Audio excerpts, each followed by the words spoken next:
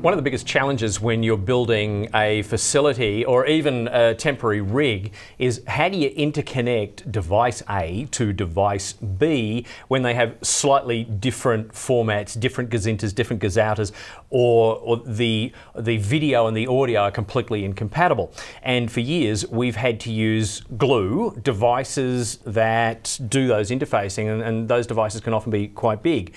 And then we send Jimmy out to go, how might you do this in an alternate way? And he comes up with a duck.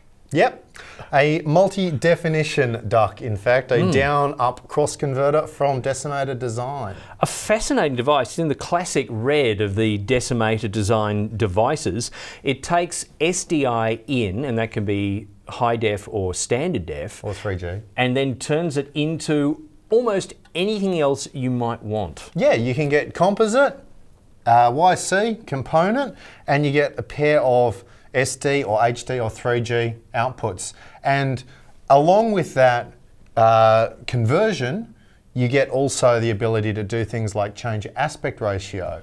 And change the standard from one thing to another, and come out on an HDMI port. Yep. If this isn't the absolutely connects anything to anything device, I would eat my hat. But wait, there's more. Yeah, there is more. Because if you're in a situation where you need to be monitoring a signal, then there's certain things you want to know. If you've got embedded audio, you want to know what your audio levels are doing. This will actually give you 4 blocks of 4 audio meters. So you can up to 16 channels. Up to 16 channels of audio metering, which will do as superimposed on the screen. You can also add to that safe areas, center cross, tidal safe area, graticules, as they call it.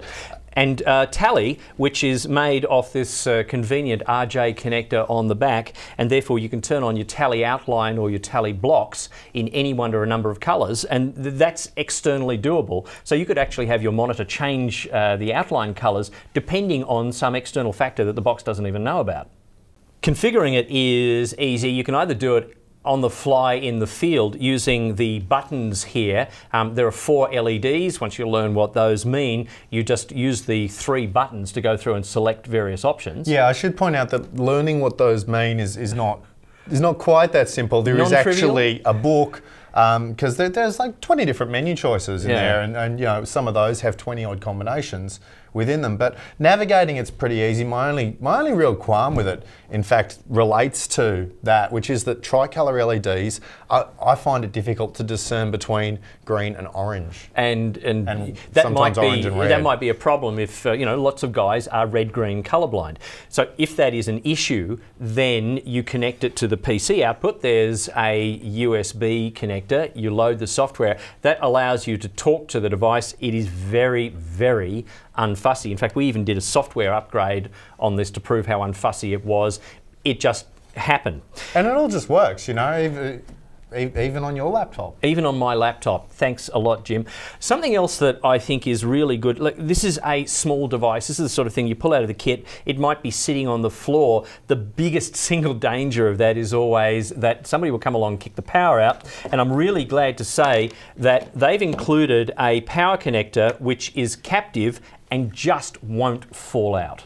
That's good. The other thing is, obviously, with the advent of this tiny conversion, sort of small form factor casing, conversion generates heat. You know, we're dealing with high bandwidth signals, so it generates a fair bit of heat. So this is nice solid metal casing. The whole casing acts as a heat sink. It's not going to go anywhere. No, and better yet, it's got a little rail along the back here. And there's a plate that goes with it. So if you want to actually just attach it to a wall, you just attach the plate on the back, 2 screws, and it's mounted.